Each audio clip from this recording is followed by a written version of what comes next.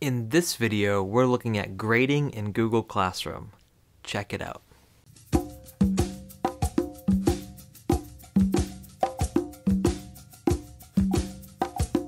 Hi, I'm Kevin Zahner and you're watching Zahner History, and on this channel we do a lot of videos about tips and tricks for integrating technology in the classroom. Here today we have Google Classroom. Google Classroom is a wonderful platform for delivering material, expectations, communication with students, including receiving assignments, grading, and then turning those assignments back to them. Let's take a look at the different things you can do to provide feedback via Google Classroom. The first thing we're going to look at is grading a Google Classroom question, and it's found in classwork after they've been turned in. Now, if you click on one of the questions, it'll expand and you'll see that this one's a little different. Normally the question is up in the title, but I've actually put the question down here at the bottom because it went with a project that had other expectations.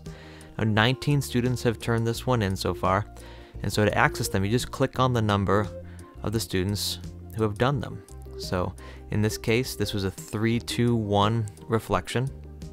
And after reading the 3-2-1 reflection, you can just write the feedback in the bottom when you're done with your feedback, which I hope would be specific and actionable so that the student can do something about that feedback, maybe correct their work and resubmit for a better grade. Because what's better than developing a culture of improvement, perpetual improvement, and what better incentive than improving their grade? I'd hope that they did work like that if I had a business where they would fix their work when it wasn't right. So you can add the grade over next to the student's name, you can enter the score, and then that will be returned to the student after you click return. When you return, you can add one more comment to multiple students. So if you have like 5 or 6 students checked off to return, this particular comment will go to all of them.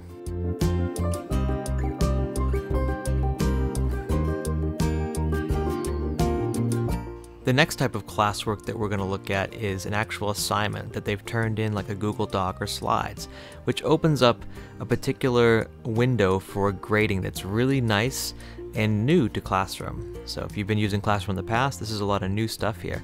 Now you can actually use this comment bank over on the right and copy the comments, and then if you double click in an area and click a comment, you can just paste it and you're ready to go. So it's a lot less typing. Now I also use a comment tool called Checkmark. So if you double click, it actually pulls up the Checkmark Chrome extension panel where you can add preloaded comments. You can also edit those comments if you need to by clicking the 3 vertical dots if you needed to add something or take it away. But usually I just keep preloaded comments and then maybe add a piece or two. It saves a lot of typing, especially if you find yourself saying the same thing over and over. I really wanted this years ago when it was all handwritten comments. If you do a quick like spelling issue, for example, maybe check this spelling. It's really nifty for stuff like that. Long comments that you want maybe a certain point to stand out, you can do stylizing by adding an asterisk before and after the comment. It'll make it bold. There's also a hack for italicizing as well as strike through. It also allows you to type in the score and an additional comment about the student's overall performance, for example.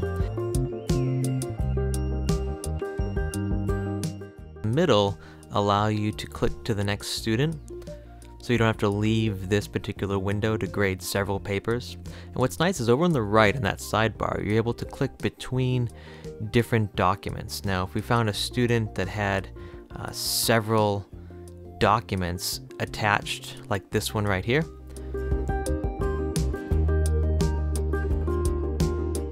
maybe they have a slide presentation and a Google Doc, you can toggle between the Google Doc and the slide presentation. Open up entire document by clicking on the arrow over on the right hand side, and it'll open it up in a new window. Thanks for watching. If you got anything out of this video, please hit us up in the comments below. Any questions, anything that might have gone too fast for you, or something that we might have left out, please include that in the comments. And if there's a part of this video you wanted me to do a deeper dive on, let me know. I'll read the comments, I'll respond, I'll do as much as I can for you.